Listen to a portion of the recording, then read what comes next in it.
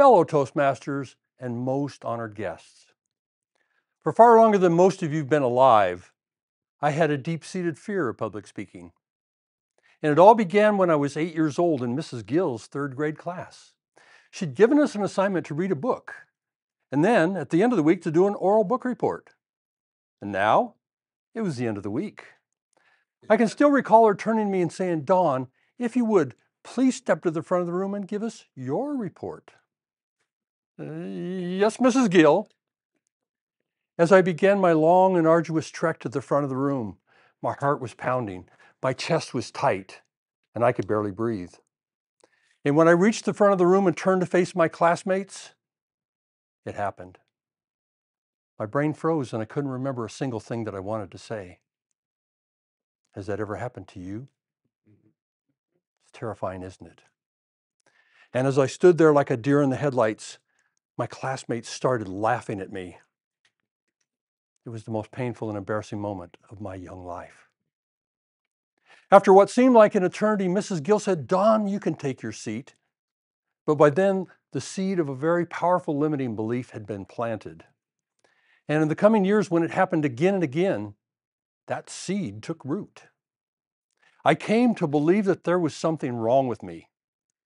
I came to believe that I must have a defective brain.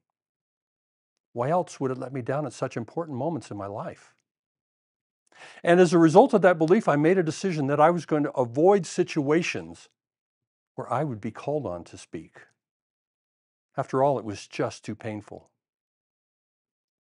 Fast forward to the year 2009. A dear friend of mine was getting married, and he asked me to be the best man at his wedding.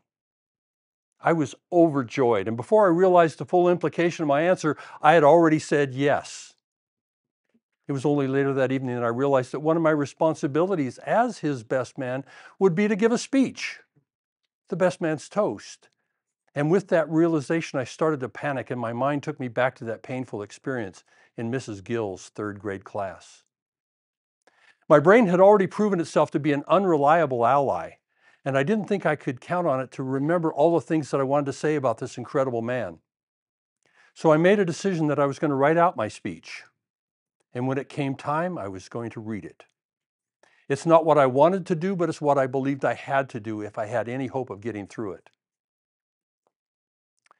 When the disc jockey handed me the microphone, I picked up my notes, said a quick prayer, and I started to read. And everything was going just fine until all of a sudden it happened. A gust of wind came along and folded my papers in half. I had to stop, find my place, and start over. And before I was able to complete the best man's toast, it happened 3 more times.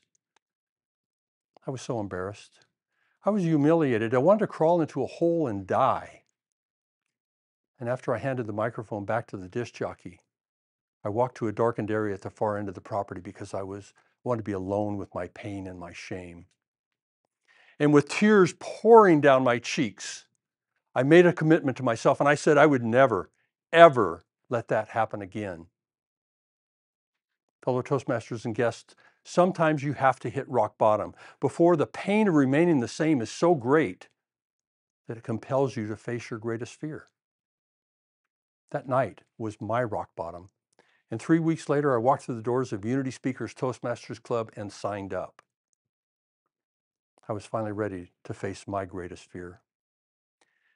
And shortly after I began my journey in Toastmasters, I made a startling discovery. I didn't have a defective brain after all. All those years I'd been experiencing the effects of a condition that we learned about in grade school, a condition known as fight or flight. You see, what happens is when a human being is experiencing a high level of anxiety, such as you might experience if you're in the wild facing a hungry lion or on stage facing an audience, is your brain is going to go into survival mode and shut down all brain function not related to your survival. Because when you're running from a lion, you don't need your memory. And that's what we do in Toastmasters. Through practice and repetition, we learn to lower our anxiety level such that fight or flight doesn't kick in. And as we become more confident and more competent, we're able to stand on a stage and remember what it is that we want to say. All those years, all that pain, all those missed opportunities with the mistaken belief that I had a condition that might need treatment from a medical professional, when in reality, all the treatment I needed was readily available for me here in Toastmasters. And I'm grateful for having received that treatment because, as you can see, I'm now doing things that in my wildest dreams I never imagined possible. Fellow Toastmasters and guests, whether or not you have any desire to be a public speaker or not, I can guarantee you there will be times in your life when you're going to be called on to speak in public. Perhaps it'll be a friend's wedding. Perhaps a friend or family member's funeral. Perhaps on behalf of a cause that you're passionate about. And the question will be, will you have the confidence to stand up and say, yes, I will do it?